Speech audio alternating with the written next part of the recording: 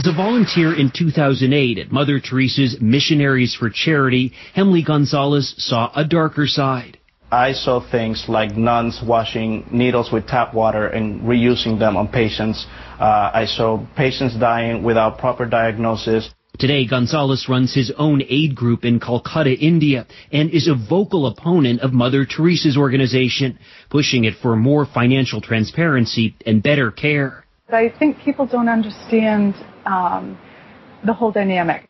Author Susan Conroy also volunteered at Mother Teresa's hospice. The Home for the Dying isn't a hospital, it's a home where we took in those who had nowhere else to go.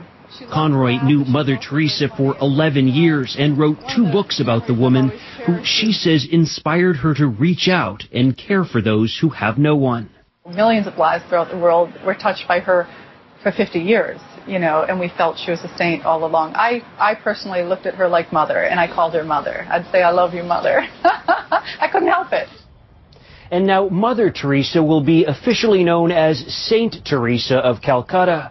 Maurice, this is a woman who, it was revealed in letters seen after her death, struggled with her own faith and her relationship with God.